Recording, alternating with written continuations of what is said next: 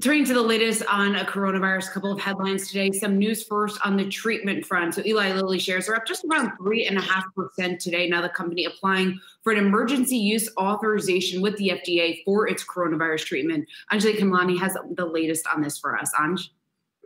Thanks, Shauna. Yep. So Eli Lilly looking to get at least some part of the market using its antibody treatment. We know that we saw for the very first time really on a big stage the use of antibody treatments when President Donald Trump was administered the maximum dose of Regeneron's antibody cocktail over the weekend. So now this is sort of setting the stage for even more interest.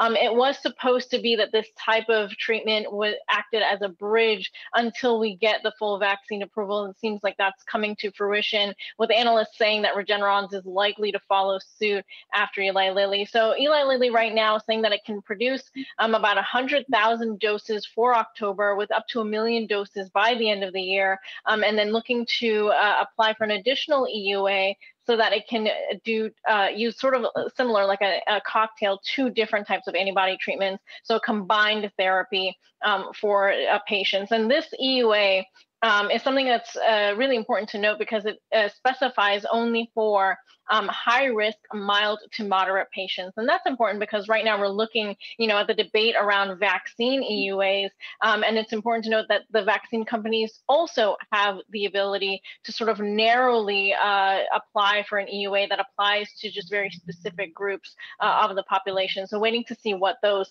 end up being. Meanwhile, we know that Pfizer and BioNTech, the 2 that are coming with the lead candidate in the U.S., are also now targeting the Europe with basically the equivalent of an emergency use authorization, with rolling data to help inform that decision on when they can start marketing the vaccine, as well as then submit for full approval. Yeah, Anja, I just want to ask you just some of the headlines that we got out of Boston, because we were talking about some of the steps that New York City was taking yesterday. Now we have Boston delaying its next step in reopening schools, the number of cases rising there. What's your sense is just in terms of the public health officials that you're talking to, the doctors that you're in contact with? Is this something that we think is going to continue to happen over the coming months as we really head into winter?